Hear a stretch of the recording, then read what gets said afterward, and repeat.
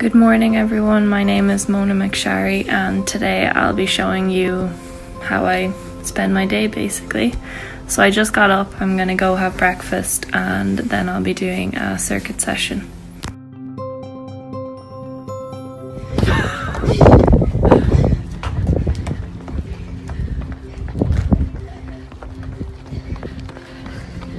Come on, let's go!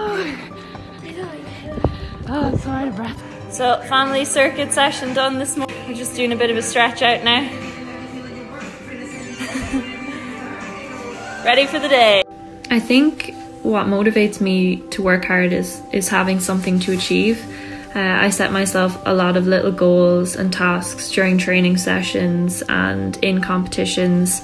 And then all of a sudden my mind is concentrated on accomplishing these little goals and tasks rather than just another session, another day. And I think that really helps to get through the weeks because there is a lot of training. As well as what I just said, the fact that I love swimming just, helps so much as well. Like the saying, if you love what you do, you never work a day in your life. Well, it applies to the training too.